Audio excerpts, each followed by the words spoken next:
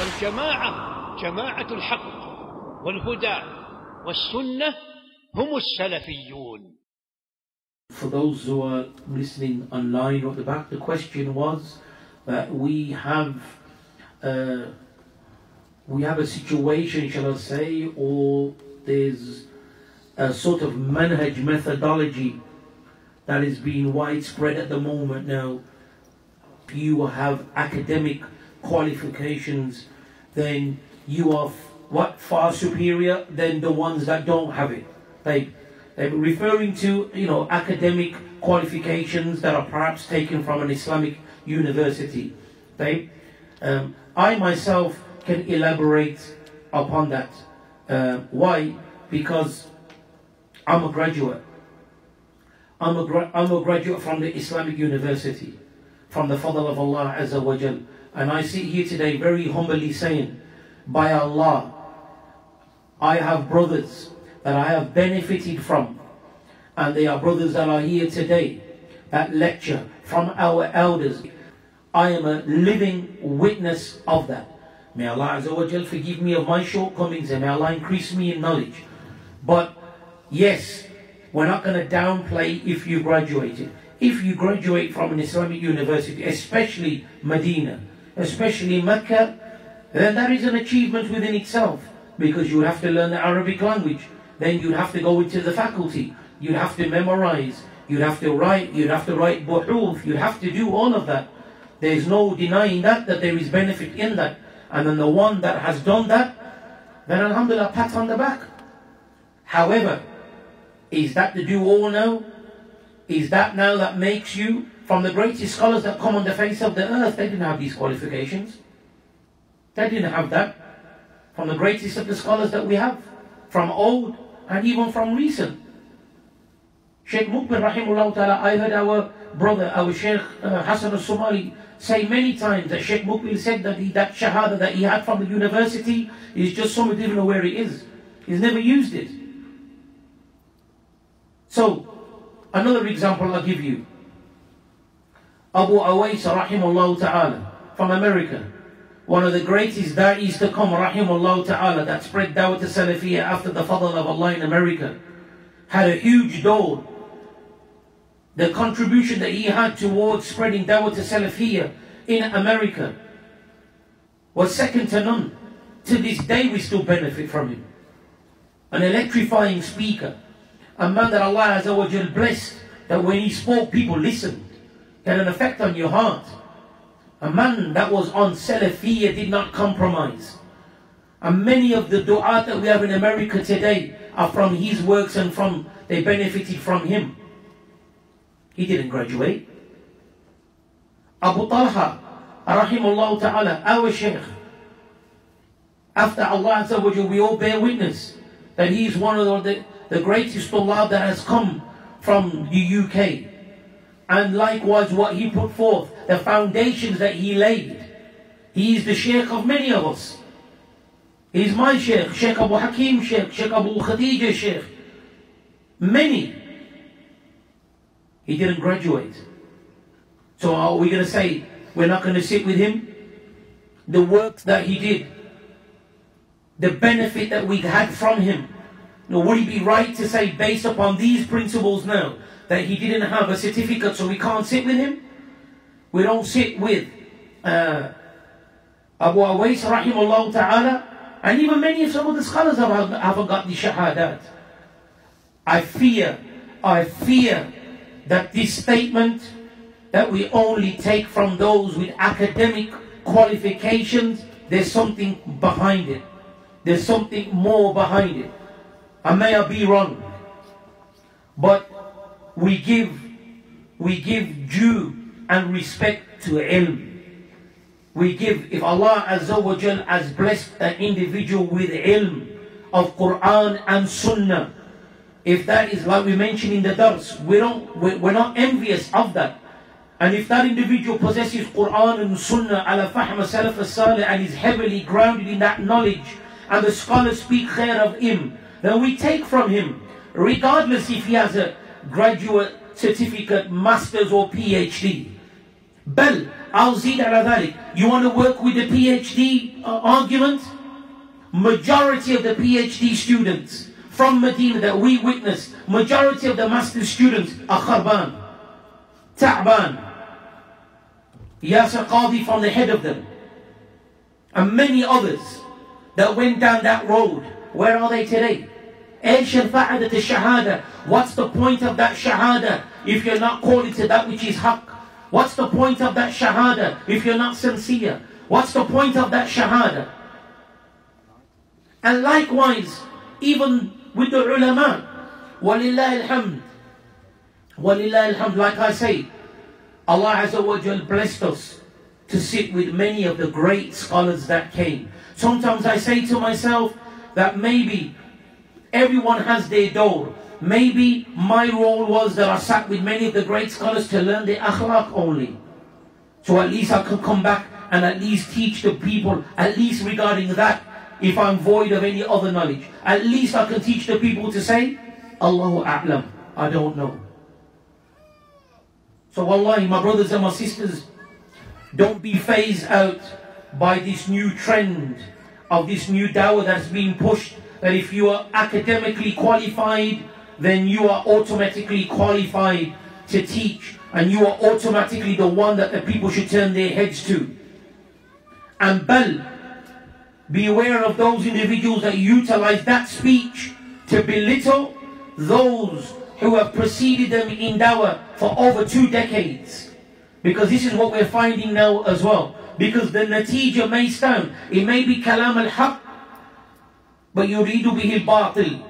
It could come, and Allah knows best, that certain statements that I said that may have truth in it, but what is your murad? What is your intent? What is being circulated? And if I'm understanding, what did you say? You're saying that there's a dawah to say that we shouldn't sit with who? People who do not degree, non-graduates. So basically, Maktaba Salafiyya then basically. So basically, so don't sit with Abu Khadija, or don't sit with Abu Iyad, and don't sit with Abu Hakim. Like I said, all 3 of these brothers are full Allah. وَمَا أُزَكِي عَلَى اللَّهِ أَحَدًا. I learn from them. I learn from them. When I'm stuck, I go back to them. And none of them are graduates. I'm a graduate. But the fadl which they've done, ikhwa, for me, the real graduation is somebody who has been on dawah for over 25 years. That the mashayikh know, that the mashayikh advise with. And for 25 years, every single fitna that came, they stood firm with the fadl of Allah. They clarified. They went back to the scholars. And then they came and they stood firm while they were getting gharabat from all angles. But they did not go left or right. They remained upon dawah to Salafiyya and the qawaid, and they did not compromise. And when people were in confusion, they stood firm.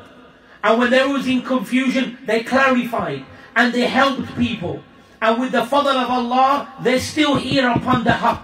For me, that is the biggest graduation certificate that you can have.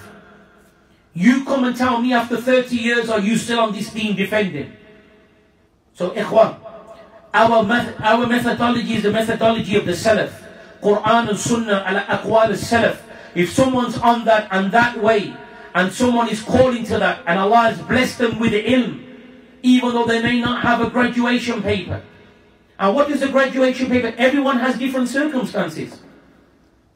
Abu Hakim can very hafidhullah ta'ala, very easily would have walked through any studies. Do you know one of the reasons why he didn't go back? Because his father was on his deathbed, rahimahullah. And then he came back. And his father died in his hands. And he died a Muslim and took a shahada before he went back to Allah Azza wa Jalla, walillahi alhamd. And because of that, they did not issue a visa for him. And this is from the reasons that he could not go back. Not because he wasn't capable of it, just for clarification, just to let you know.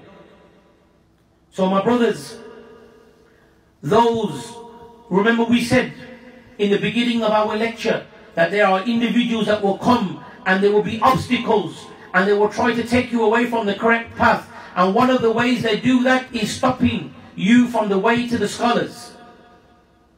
We take what the scholars say. What the Shaykh Rabi say regarding England, shall we say, and in the West. What the Shaykh Rabi say, who to take from.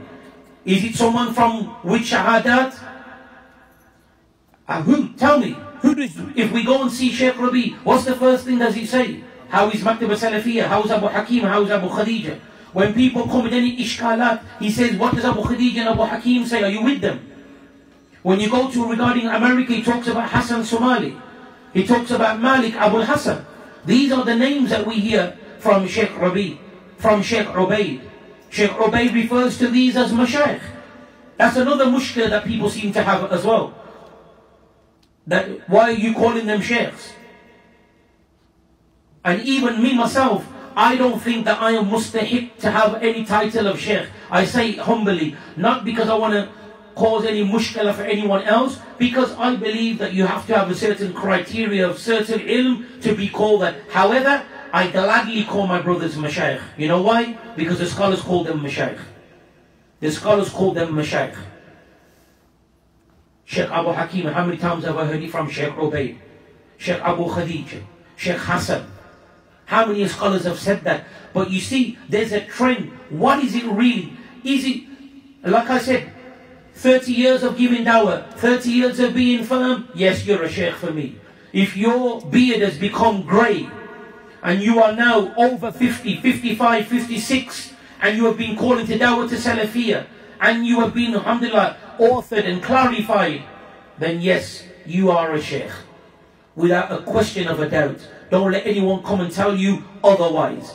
And that doesn't mean that we are now saying that they are shaykh on the caliber of Shaykh Al-Fawzan. No one has that warped understanding. We are not saying that no, if you call Shaykh Abu Hakim, he is now on the level of Shaykh Ubaid and Shaykh Rabi or Shaykh Abdullah Bukhari. No one is saying that. And the perfect proof of that is when we was in Medina, we called many mashayikh. But we knew the farq. Shaykh Abdullah Bukhari is not on the league of Shaykh Abdul Muhsin. Shaykh Abdullah Bukhari is not on the league and on the level of Shaykh Al-Fawzan. But we call him Shaykh. We call him Shaykh. And we know the darajat and we know the levels. And this is what a good teacher does. When he explains to his students, he explains who are the kibar and who are the other mashayikh that are smaller and lesser in ilm and the tulab al-ilm. But I fear these type of arguments, what is it really about? Why are these things being mentioned?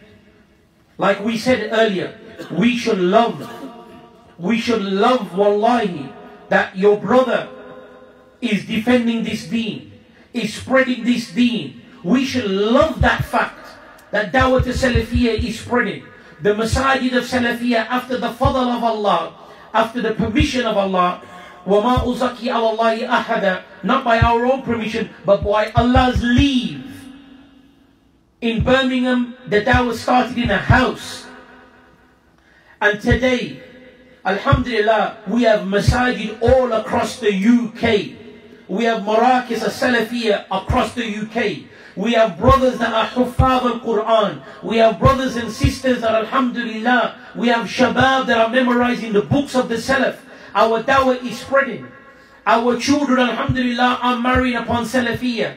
We're having grandchildren now, all upon Salafiyya. That is a huge blessing.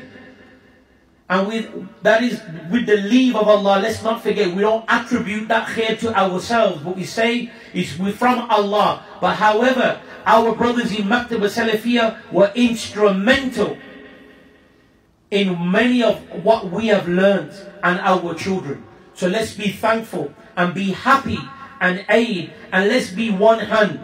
Let's be a rank that are united. Let's all be united. Let the du'at be united. The students of knowledge be united. Let our communities be united.